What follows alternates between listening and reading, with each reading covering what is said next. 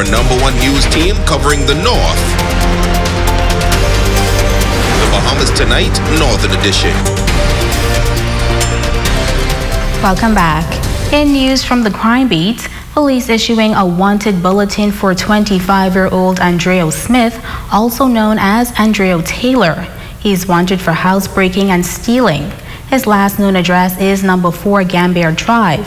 He's described as standing 5 foot 11 inches tall, weighs 180 pounds with brown complexion, medium build, dark brown eyes. Now once again, Andreo Smith, also known as Andreo Taylor, is wanted for housebreaking and stealing.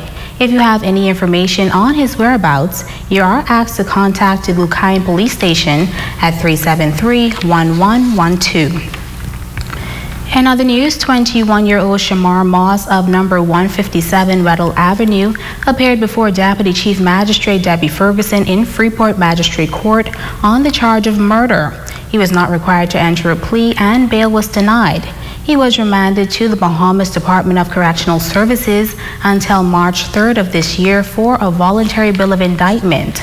This charge is in connection with the murder that occurred on Christmas Day. Meanwhile, 28-year-old Shakirio Jones of Bayshore Road, West End, also appeared before Deputy Chief Magistrate Debbie Ferguson in the Freeport Magistrates Court on 3 counts of attempted murder. He was not required to enter a plea and bail was denied. He was remanded to the Bahamas Department of Correctional Services until April 4th this year for a voluntary bill of indictment. The charges are in connection with the shooting incident that occurred in West End on Christmas Day. Also from the courts, 36-year-old Tamara Camp of number 67 Malibu Reef was arraigned before Magistrate Charlton Smith in the Freeport Magistrate Court on 5 counts of possession of forged document this morning. She pleaded not guilty and was granted bail in the amount of $4,000 with 1 suretor. She was also ordered to sign in at Central Police Station before 6 p.m. every Monday. The matter was adjourned to the 14th of March. And over on the island of Abaco, 3 males and 3 females were arrested for possession of dangerous drugs and cultivation of dangerous drugs. Reports say on Monday, the 3rd of January, a team of officers from the Drug Enforcement Unit, along with other international agencies acting on intelligence, executed search warrant on several homes in Marsh Harbor, Abaco. While searching a residence situated on Curly Tail Way, Central Pines, the officers discovered a quantity of suspected marijuana, along with several suspected marijuana plants inside a bedroom closet. As a result, 3 males and 3 females were taken into custody and are assisting police with the investigation. In other news, Grand Bahamas Premier Seniors Home is still in need of help tonight. Tonight, the founder is making another appeal. Sabrina Brown has details. The Grand Bahama Home for the Aged has been in operation for the past 32 years. Founder and administrator Agatha Thompson says the facility is still under renovation post-Dorian, and while she is grateful for the support of the local community, she says more help is needed. We had to gut the entire building due to damages from the hurricanes, and we had some great assistance. We'd like to thank the Grand Bahama community, all of those who have assisted thus far, and we also would like to encourage them to we're putting God first as we enter into the new year.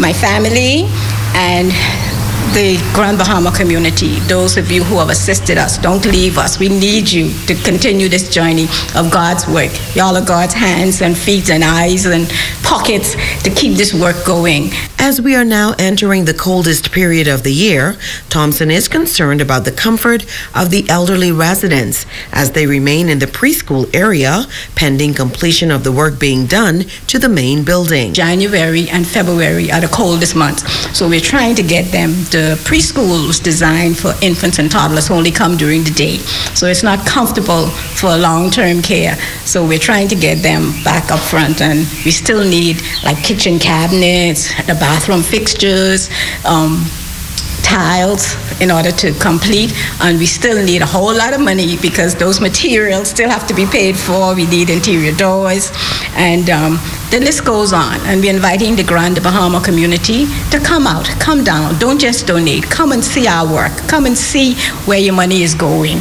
She says the seniors' home continues to face major challenges. Building material for repairs, that's the biggest challenge now since all of the recent hurricanes.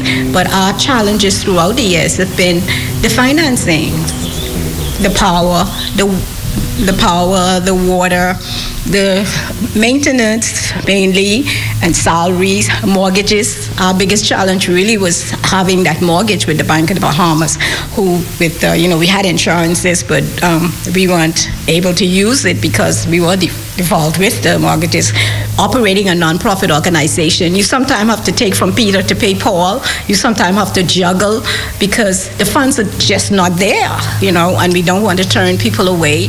We do get assistance from the government. We have an annual grant.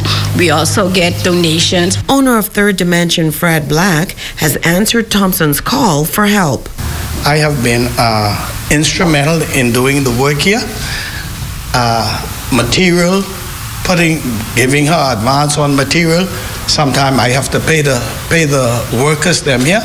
So if the community can assist Ms. Thompson, I think that would be a great help to the community and take a little burden off the old fella. Sabrina Brown, ZNS Network News. And now it is time for a check on sports with Jay Philippe.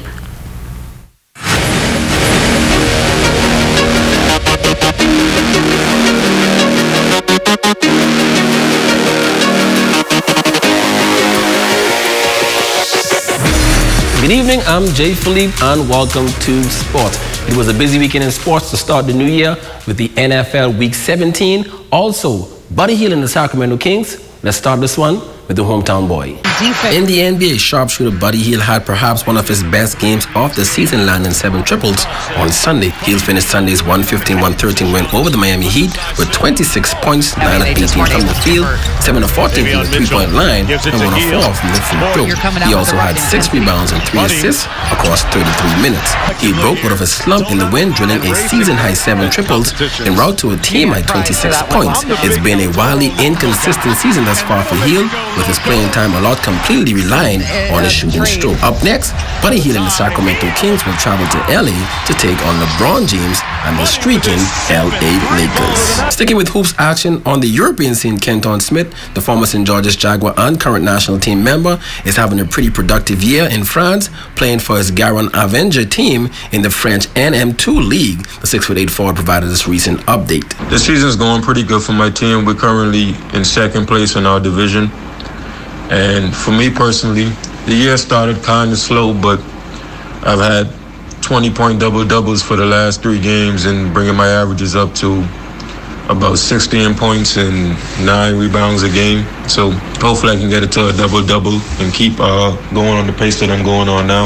We look forward to getting to that first place position and moving up into a higher division next year. And finally in sports, week 17 of the NFL season was an interesting one with many playoff implications on the line. The Green Bay Packers demolished the Minnesota Vikings 37-10 to wrap up the #1 seed in the NFC. Rookie Trey Lance threw 2 touchdown passes in the second half of his second career start, and the 49ers closed in on the playoffs with a 23-7 victory over the Houston Texans.